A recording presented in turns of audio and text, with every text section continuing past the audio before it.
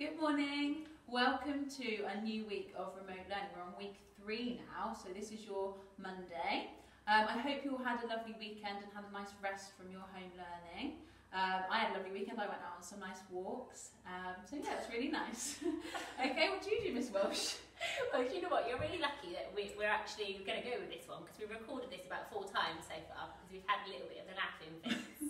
So I think we both had busy weekends, haven't we? Right. So Miss Welsh is going to lead you through the day now, okay?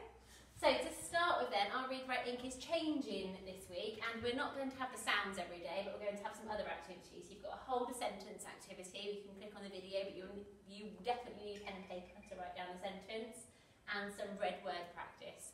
We've left the extension games in there if you do want those.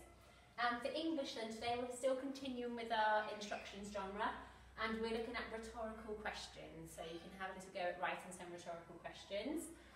In maths, you're making equal groups. You're continuing with our multiplication theme. And then you've got a PE and a story with Mrs. Taylor today.